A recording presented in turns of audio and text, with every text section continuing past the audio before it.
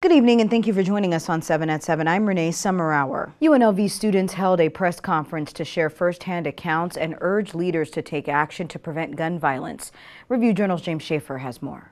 Our message is enough, and Rise Nevada will be leading the charge with so many community partners on ensuring that this doesn't happen again. Chris Solomon of Rise Nevada, a student-led group that has pushed for political involvement from UNLV's campus, spoke to media Thursday night in a press conference outside Tiabi Coffee and Waffle on Maryland Parkway, discussing the tense scene as their organization barricaded the student union during the recent shooting on UNLV's campus.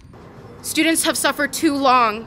We have seen a news story on a school shooting, praying that it won't happen to us, living the fear of hearing shots and then going back to normal, hearing about it again or worse. And last Wednesday was our worst. UNLV students saying they are urging local elected officials for legislation and action curbing shootings like this. For the Las Vegas View Journal, I'm James Schaefer. Now to more top stories, sponsored by Nevada Hand's Silver Sky Assisted Living Community. Learn more at nevadahand.org. A Las Vegas judge is expected to set bail soon for 3 teens charged with murder in the fatal beating of a Rancho High student. Attorneys for the teens spent nearly 45 minutes arguing for release conditions for their clients, while prosecutors asked for a $250,000 bail and an electronic monitoring device. Justice of the Peace Nadia Wood said she intended to issue a written order with her ruling. The teens are facing charges of second-degree murder and conspiracy to commit battery resulting in substantial bodily harm. Police are investigating a homicide in the West Las Vegas Valley. The man's body was found Wednesday night on the 8300 block of Mulcahy Avenue near South Durango and West Cliff Drives, according to Metro. No additional information was immediately available. And the City of Henderson has agreed to pay the Las Vegas Review-Journal $20,000 in legal fees after a judge ruled the newspaper does not have to take down or alter its video of Henderson corrections officers apparently failing to respond properly to events at the city's jail. The video was published online as part of the newspaper's investigation into excessive overtime and mistakes at the jail. Henderson officials did not return a request for comment. In weather, sponsored by Star Nursery, your garden's partner for every bloomin' thing. Partly cloudy skies and light to variable winds are in your forecast for this evening. Lows around 41 degrees. For the rest of the week, we will see a slight increase in temperatures to the mid-60s by Friday before heading into the weekend. We'll stay in the mid-60s with sunny to partly cloudy skies. Evening lows will stay in the low 40s, increasing heading into the work week.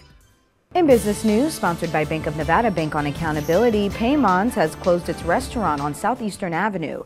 The company closed the Fresh Express on November 19th, and Paymons Fresh Kitchen and Lounge, a sit-down version of the restaurant, closed on November 26th.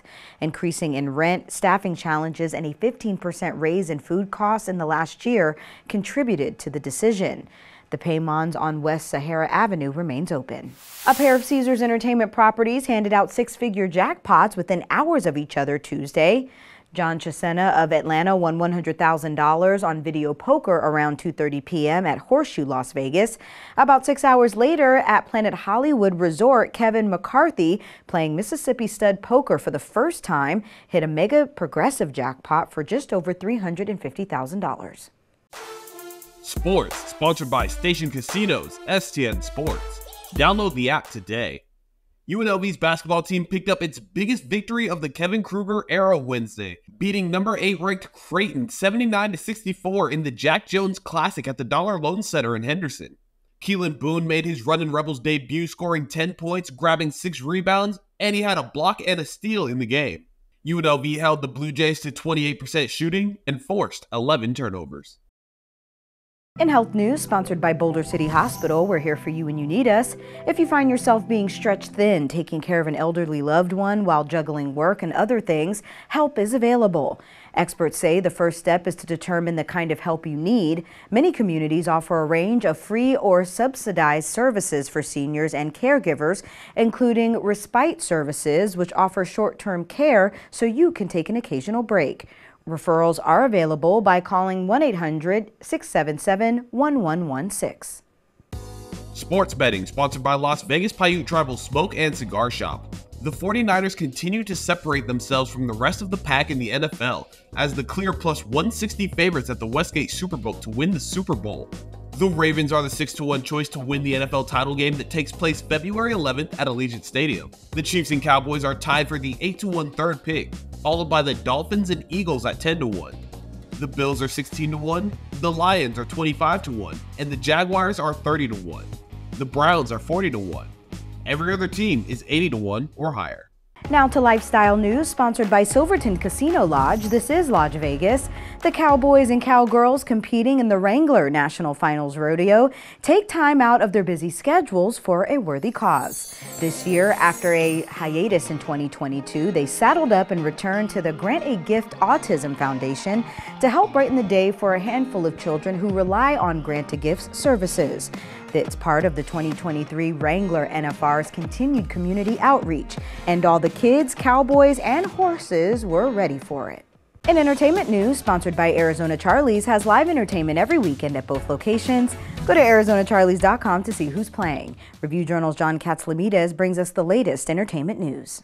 Wednesday night was iconic even by Vegas standards. First, we had Mark Wahlberg, world premiere of The Family Plan at the Chelsea at the Cosmopolitan. He wants to do every one of his premieres in Las Vegas because he's a Las Vegas resident. And we talked to Paul Anka, who happened to open for Justin Timberlake on opening night of Fountain Blues Blue Live Theater. It was crazy, folks, and we're going to expect more of the same in 2024. Thank you for watching 7 at 7. I'm Renee Summerhour. If you're watching from YouTube, don't forget to subscribe to the Review Journal's YouTube channel for more great content. Watch Las Vegas Breaking News streaming live on your OTT device. We'll see you back here tomorrow for more 7 at 7. Review Journal Studio, sponsored by Adam Kuttner. Get the maximum settlement as quickly as possible. This 7 at 7 update, sponsored by Pro Group Management. You're watching 7 at 7 from the Las Vegas Review Journal.